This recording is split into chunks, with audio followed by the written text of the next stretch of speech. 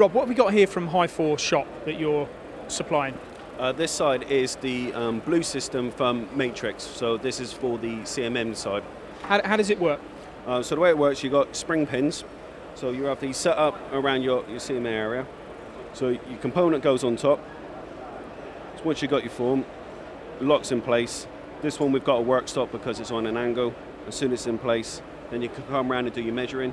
When you then need to change over a part, if the part is different, then all you got to do, pins back up, and away you go again. So they reset straight away. We've got 3 different examples here. This strikes me as a very sort of like modular system, is it? That is correct, Paul, yeah. Depending on the size of the components or what the customer's using, we do the big and we've got the small, but we do clamping kits, different angle plates, as you can see from the blocks. We got ones that spin around to make it a lot more easier for the guys to set up. And does this base plate come with it as well? Is that part? It is part of the kit, yes.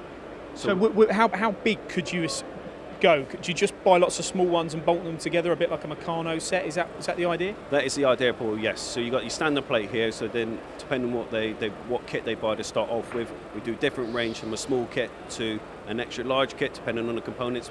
And then if they need anything extra afterwards, we sell them individually to bulk up their kit. So it kind of strikes me as looking at it here that it'd be for quite small components, but is that just because you're doing small parts on it? Could it handle heavier parts? It can do, Paul, yes. So it wouldn't crush the pins? It wouldn't crush the pins, no. I mean, for the show, we've obviously got small parts, but make sure to offer a wide range of products. They've even got it holding up car doors to do the inspection.